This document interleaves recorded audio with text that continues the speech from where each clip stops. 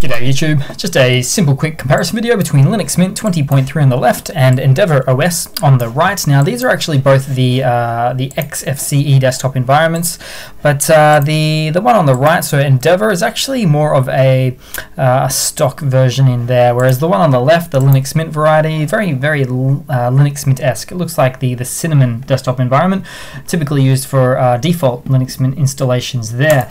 Now I guess starting off, the Linux Mint is actually based off Ubuntu, whereas we have Endeavour, which is actually based off Arch Linux there, for instance.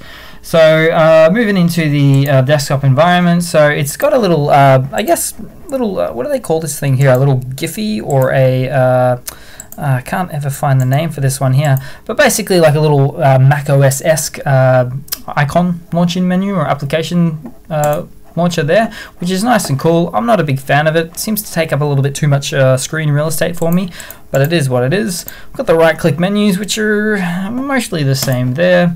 Then we move across to, say, the file managers there, and we have a bit of a looky look there, see what's going on. Now these are generally the same, so we've got the Thunar file manager, again a little bit different. This is more of a stock look and feel for Endeavour, whereas Linux Mint is very green toned or accented there, just to keep in line with the Linux Mint theme for certain.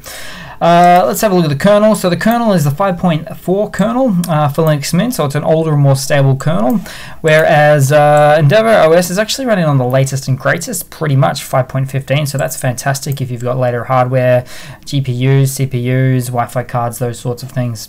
Last but not least is, let's have a little quick look at the RAM. So about 500 meg of RAM on boot up for Linux Mint 20.3, whereas about 400 megabyte of RAM on boot up for Endeavour. So that's actually fantastic. Go Endeavour for sure in this front here. So that's pretty much it, guys. Please leave a comment, subscribe, hit that like button, and I do hope to see all of you guys there in the next one.